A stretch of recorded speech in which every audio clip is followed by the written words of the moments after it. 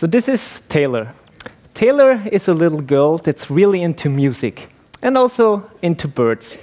In school, she's one of the cool and hip ones, but at the same time, she's pretty strict and has a very complex mind. Taylor can run very fast, but sometimes she also runs quite slow, and no one really knows why. Like most little kids, Taylor has a lot of dreams, and her biggest one, she always wanted to have a pet. But not like this. She actually always wanted to have a dinosaur. So one summer, Taylor went on a school trip to Switzerland. And when she came back, she was super excited to tell her parents about all the amazing things that she'd seen and done in Switzerland. So she ran back to her home, and there he was. Dino. He was just like she always imagined him to be. He was a little old, but that was okay. That just made him mature. And he was still super fast and dynamic. He had this kind of weird sign on his body, but that just made him unique, so she liked it. And the two of them were quite happy together. After a while, though, Taylor realized that having a pet is quite some work. And especially that communication is hard. They seem to speak a different language. Taylor, on the one hand, is pretty strict, while Dino doesn't care that much. And he has these weird things sometimes where he mistakes Taylor and everyone else for a duck. He seems to go by the rule, if you walk like a duck and quack like a duck, you must be a duck. So the two of them realize that they have a problem and they need to figure out a solution. They need to find out how to better work together. Hi, my name is Matthias and I work on MindNode for iOS and macOS. It's great to be here at App Builder. It's been an amazing conference so far with the best coffee ever. So please give a warm round of applause to the organizers and everyone involved for doing this. You're doing an amazing job, thank you. So when I was brainstorming about what to talk about at App Builders, I thought, it's a conference in Switzerland. Which better topic would there be than speaking about languages? And speaking about different languages and how they work together. So this is how this talk came to be. But what about this name? A couple of weeks ago, I asked on Twitter, which image comes to mind when you think about Swift and Objective-C? And apparently, people have feelings about this, because I got some replies, like this one from Megan. This is how she would summarize the experience. Other answers were quite poetic. A Swift wearing a suit, driving an old, reliable Volvo. I especially like the last part. Maybe the car is heading towards the sunrise. Isn't this a nice image? Others were just as poetic, but a little more concise. Dinosaurs versus robots, or even more on point. And then there was this answer. Inset's joke about Avengers Infinity War being the most adventurous mashup ever. So I thought, why not steal this for my talk? I feel by now this joke has already worn off a little bit, so I'm sorry, but I already submitted it back then. So back at WWDC, when Swift got announced, we were all pretty excited, right? Objective-C without the C. I mean, now we know Swift is everything, but Objective-C without the C was just a marketing slogan. And Swift 1 actually was quite rough, right? So at MindNode, we were toying around with Swift a little bit, but we weren't really using it because it didn't feel ready for production. With Swift 2, we started to write our unit tests in Swift and our watch app to gain a little bit of real-world experience. And with Swift 3, after the great renaming, we finally started to integrate Swift into our main code base. Today, with Swift 4.1, we are at like nearly 50% Swift. So since a while, we follow the rule that new code gets written in Swift unless there's a specific reason not to. So you might be in a similar situation as we are. You might have an app that was written in Objective-C originally, and at some point, you added Swift into the mix and ended up with a mixed code base with both Objective-C and Swift in there. But there are also other reasons why we would have a mixed code base. Like performance, for example. While Swift is pretty fast most of the time, there are certain situations where Objective-C can be faster, or where you might even want to drop down to C or use C++. or you're dealing with third-party code that was written in one language or the other, and you want to integrate it into your project. And on top of that, some things are just easier to do and better suited for one language or the other, like reflection, for example, which is kind of baked into the DNA of Objective-C with being a very dynamic language, or NSProxy, which you can't even use in Swift. So don't get me wrong, I really, really love Swift. I think it's an amazing language, and at the same time, I love Objective-C. So I sometimes get a little sad when I feel like that our community is a little divided. There's this Objective-C camp that loves Objective-C and hates on Swift, and then there's the Swift camp that loves Swift and hates on Objective-C.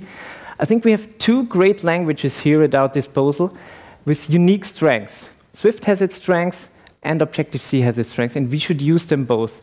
So this is what this talk is actually about, on how to use both languages and use them to your advantage in one app.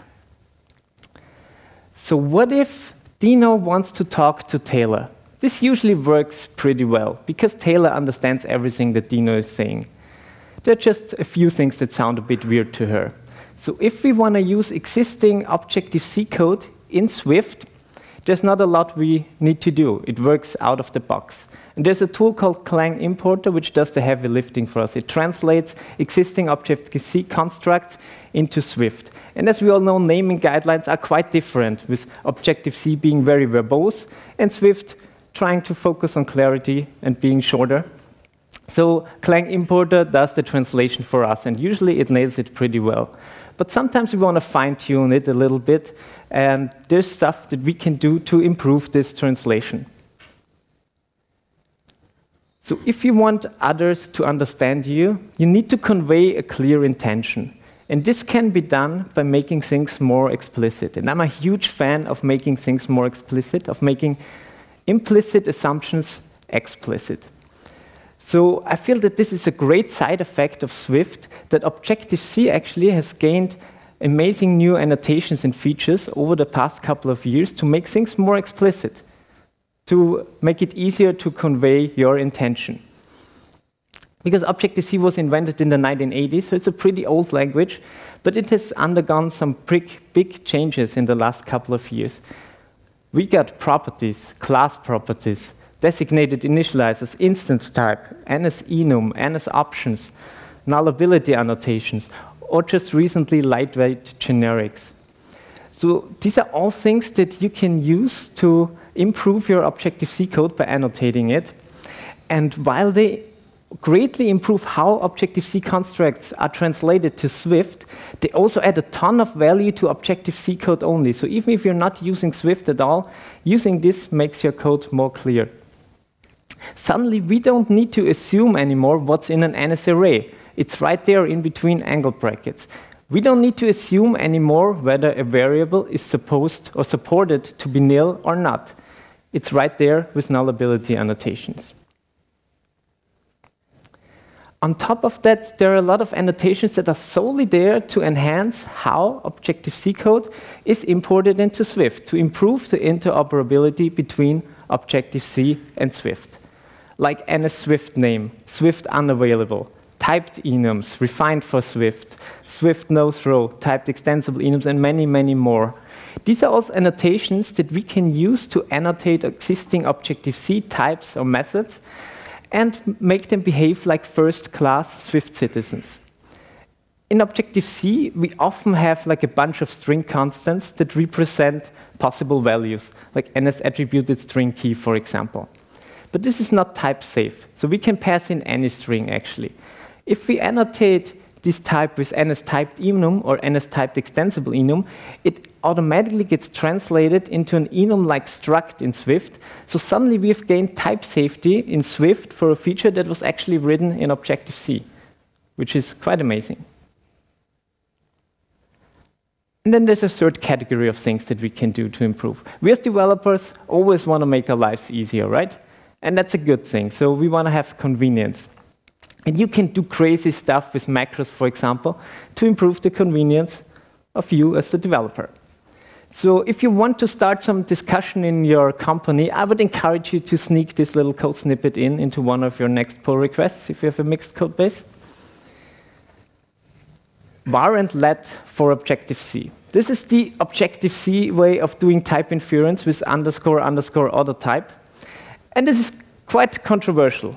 There are people out there that hate it, and there are people out there that love it. I personally really like it, because for me it's all about making things easier. So it's easier to context switch in a mixed code base, because suddenly we have the same construct, var and let, in both Objective-C and Swift.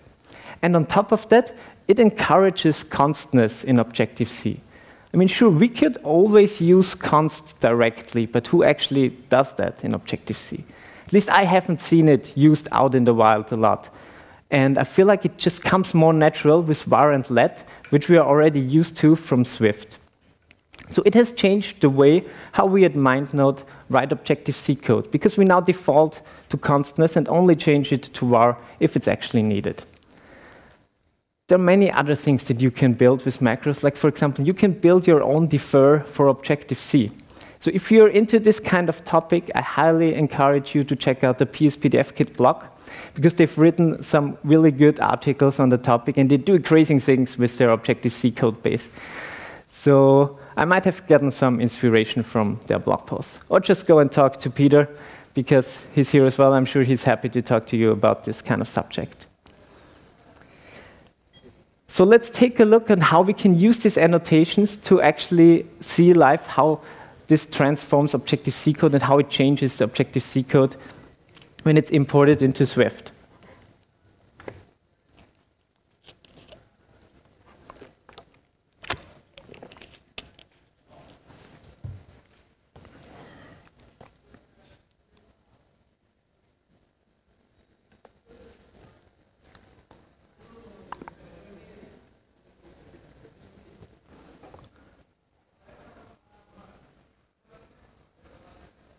There you go.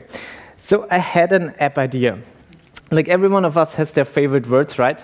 So I wanted an app that displays the best words in different languages in a tree-like structure. So we have this entity node here that has a title and the language specified. And this is just a function to build up this tree-like structure. So my favorite German words are obviously Fernweh, Fremdschämen, and Halskrause FX. And my favorite English words are kindergarten, doppelganger, and lederhosen, mostly because they're actually German words. So yesterday at the party, I met a Bavarian guy that promised to show up in lederhosen today. Has anyone seen him? He's here. Where's your lederhosen? There you go. Nice job. And my favorite Italian words are allora, ciao, and grazie.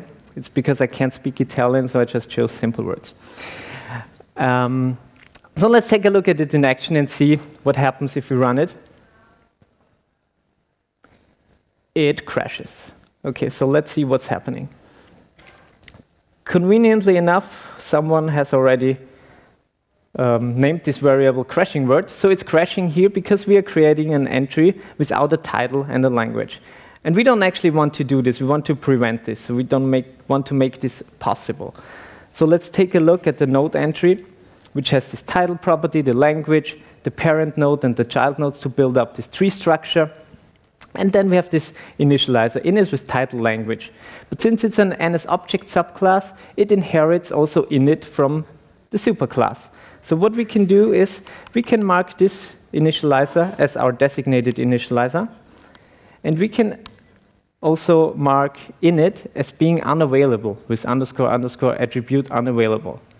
So if we build the code now, we get an error saying that init is unavailable, which is exactly what we wanted. So we now only have this one way on how we can instantiate node instances. So let's get back to our node class and see how this class is actually seen by Swift. So let's take a look at the generated interface. So we have an open class node, which is a subclass of NSObject. And then we can already see some problems here, because there are like a lot of exclamation marks here. Basically, everything is implicitly unwrapped optional, because we didn't specify any optionality. And we want to fix this. So we can use NSAssume non-null begin and NSAssume non-null end. which basically marks everything in between those statements as non-null. And now we only need to annotate the ones that are actually nullable, which is the parent node, because the tree needs to end at some point, and these two parameters here, which are nullable as well. So if we take a look at the generated interface again, this looks way better already. All the exclamation marks are gone. We have an optional for the parent. So that's quite an improvement. And if we build it, we'll get some compile errors, because now all these optionals are obsolete, and we can actually fix this. We'll let Xcode fix it for you. So fix all issues. And now all these question marks are here gone as well. And we're dealing with actual non-optionals. So let's get back to our node interface and take a look at the generated interface again to see whether there are further problems. We have this language property here, which is of type string. But this is kind of weird, because we don't want to specify any string. We want to limit this to only the languages that we support. So there's something we can do here to improve. And that is also, there is this child nodes array of type any. But we know that our child nodes are of type node, so we want to specify this as well. And then there's this function here, get level sibling index, with using unsafe mutable pointers, which isn't really Swifty, right? So we're going to find a way to fix this as well. So first thing, we want to annotate our child nodes with generics, with Objective-C lightweight generics, which already changes the type of the child nodes. And now we get a warning that this force cast that we've been using here, where we iterate over our child nodes, is now not needed anymore, because child is now correctly assumed to be a node. And if we take a look at the language type, we can see that this is just a type def for any string. So of course it gets imported into Swift as a string. And we have some constants for English, German, French, Italian, and Romansh. These are the languages that we actually want to support. So if we annotate this type now with ns-typed extensible enum, what magically happens is that this type gets turned into a struct in Swift. So if we take a look at the node interface again, we can also see that language is now of type language, which is great, exactly what we wanted. And if we build again, the compiler complains that now this language English should be replaced with language.english. We can fix all of them. And we can actually replace the language dot with just a dot to make it read even nicer because of type inference. So if we take a look down here, we see that we print the recursive description of the root node. But I actually named this root node, and I don't want this to be named just root. So what happens? I want it to be like this. So if we take a look at node again, it's named root node here, but Clang importer automatically removes the node because the class is named node as well. So we can use ns-swift-name to override the automatic name and specify our own name, which is nicer.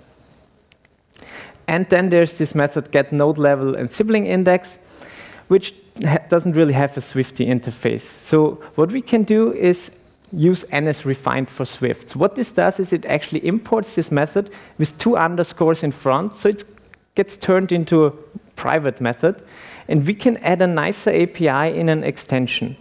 So in Swift, we could, for example, use a tuple that returns the node level and the sibling index. And we can simply call the now private double underscored implementation to forward the actual implementation and not repeat ourselves, and have a nicer API in Swift with this tuple instead. So let's see if everything builds. And let's run our app. And there you go. It prints the best words in German, English, and Italian. So this is one thing that we can do to actually improve how existing Objective-C code is imported into Swift. And now I just need to find where the mouse is to start the presentation again. There you go. All right, now we've seen how we can improve how Objective-C code is imported into Swift, but what about the other way around? What if Taylor wants to talk to Dino? It's a little harder that way, because Dino doesn't understand everything the Taylor is saying. And Taylor sometimes needs to find simpler words and constructs that Dino can actually understand. So if we want to use existing Swift code in Objective-C and call it from Objective-C, there are certain limitations, but there are also things we can do to improve this. And it all starts with add Objective-C. This is what we use to annotate functions, methods, types, protocols as being available in Objective-C. And of course, we can also specify, similar to any Swift name, a new name for the other language. But what about my tuples, enums, structs? I love them so much in Swift. Can I use them in Objective-C? Well, I'm glad you asked. There's a short and a long answer to this question. The short one is no, you can't. Because tuples and Swift structs and enums with associated values are simply not possible to be represented in Objective-C, so we can't use them directly. But there are things we can do to work around this issue, so let's take a look. Let's assume we have a class that's written in Swift, and we want to use it in both Swift and Objective-C. So let's break it down. This class has an inner type mode, which is an enum with two cases, dragging and node creation, and both cases have associated values. And we have a designated initializer, init mode location, that simply takes this mode and sets up our dragging state. So since this enum has associated values, we can't use it in Swift, and therefore we also can't use the designated initializer in Objective-C, sorry. Of course, we can use it in Swift, and therefore we can't use the designated initializer in Objective-C because it uses this type. So what we can do is add some convenience initializers that only use types that Objective-C can actually represent. So that take the node IDs directly or the view model directly, and then internally construct the enum and forward it to the designated initializer. And of course, we need to mark these with add Objective-C to make them available in Objective-C. So this is great. Now we can instantiate our class in both Swift and Objective-C. But suddenly, we have 3 initializers instead of 1. And this clutters our Swift API, right? Because we don't want these to be used in Swift. And if you're like me, this kind of thing bothers you because you have code lying around that you actually don't want to use or that you don't want to be used. So fortunately, there's another annotation we can use to fix this, which is add available Swift obsoleted 1.0. Basically, what this does is it marks this method as obsolete in Swift starting with version 1.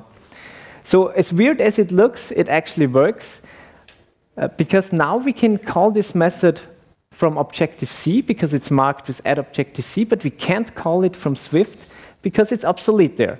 So now we have these 2 convenience initializers that we can call from Objective-C and our designated initializer that we can call from Swift. So this is one way how we can work around these limitations. We can provide new API that only deals with types that Objective-C knows about and can handle. But there's an even longer answer to the question, what about my structs and enums? Can I use them in Objective-C? But now we're entering a whole different world, and I call it dragon zone. So be aware of the dragons. There's a protocol called _Objective-C bridgeable that allows us to bridge Swift value types to Objective-C classes. And this is actually what's used in Swift to bridge the shiny new value types that were introduced with Swift 3 to their Objective-C counterparts, like URL to NSURL or index path to NSIndex path. So we can use this as well for our code. But there's a little caveat, just this little underscore in front. This is a private protocol, so we're not supposed to use this. There's been a proposal out there for an official protocol without the underscore, but this one unfortunately got postponed. So until then, we are left with either using the private protocol that you didn't hear of from me, or finding other ways to work around this. Optionals are great, right? Because they add more clarity to our code.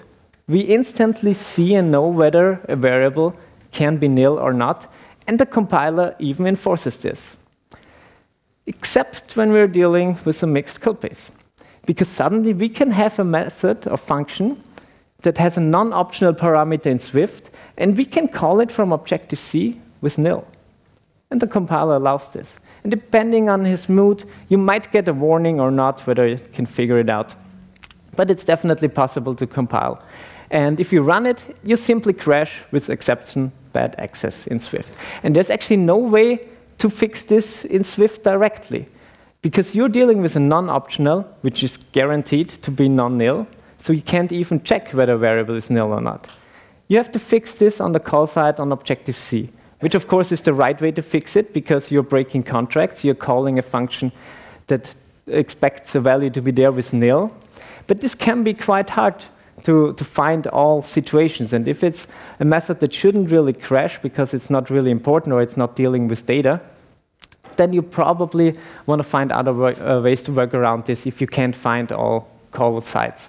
So what you can do is you can, for example, change the parameter to be an optional or implicitly unwrapped optional, because then you can guard against it being actually there. Of course, this is not a really great solution, because now you're changing your API contract, and now suddenly a non-optional parameter has turned into an optional one.